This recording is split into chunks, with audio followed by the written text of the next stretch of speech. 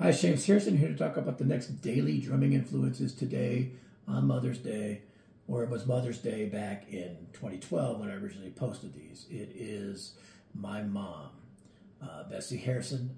She passed away a couple years ago, but anyway, I did a huge post. It was actually the most liked post I've ever had on Facebook, talking about her being so supportive of my drumming career and buying me the drum sets, putting them on credit and making payments and all that kind of stuff of it, just so I could have what I needed.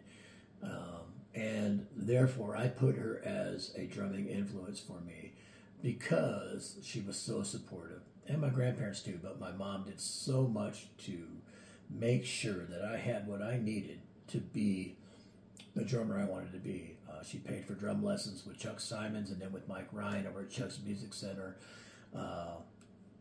Chuck's Music Center was really close to Owens where she worked. And back in those days, you could buy something on an account and you just make payments on it. But you could take it then. It wasn't like layaway. And she got my first drum set for me, and then I traded that in 7th grade. She let me pick a different one. And the day Buddy Rich was in town, she called me up and said, come down. And I traded my other one in and took a different set. And I had that set until I got to college. And basically what happened is when I got to college, I traded the set in and purchased it and started an account under my own name. And I actually had an account before that for a couple of other small things. But and then I was going into making a payment and they were looking at it. And I saw that the account under my mom's name, she was still making payments little by little to Chuck's Music Center, and God bless Chuck Simons for letting us do that. Single parent of 4 kids, so she was still making payments on the set that I got in 7th grade, and little by little. So I asked them to just transfer all that over to my account, and I paid it off and whatnot. But she was just making little payments here and there every month of some kind, and they took it. And I'm sure that Chuck was very helpful and supporting and believing in me that this kid needs to have this and everything. So I could go on forever talking about my mom. Everybody in Murray knew her. If you went to Owens Food Market, Bessie, that was her, and eventually Kroger after Owens shut down. But anyway, the support that she provided for me and never discouraging me, as loud as I was. The police were called several times to the house. I didn't know about a lot of that till later. She said, oh, you have to stop now. There's been some complaints from the neighbors and stuff like that. Because the drum set was upstairs at the house and I would just wail. And, these houses didn't have great insulation and everybody could hear me.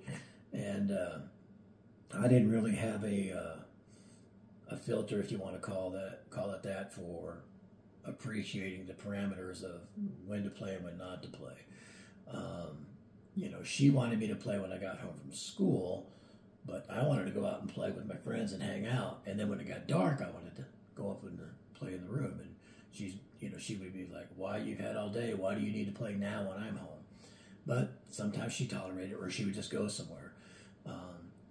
But I know one thing, I would put the headphones on and play along with records quite a bit.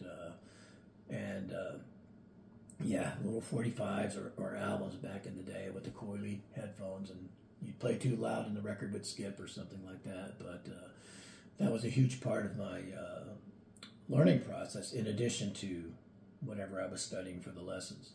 But she would come home from work slightly after 5 or 6, and there was a light switch at the bottom of the stairs, and my room was at the top. That light would start flickering off and off. That meant she was home and you need to stop for a while. So anyway, I miss her dearly. Of course, when these type of things, birthdays, holidays, or Mother's Day comes around, it really makes you think. And maybe I'll repost the original thing for Mother's Day for her. But I will say that she deserves to be on this list, even though she's not a drummer. She's an influence to me as a drummer. So the influence for today on Mother's Day. My mom, Bessie Harrison, love you, rest in peace.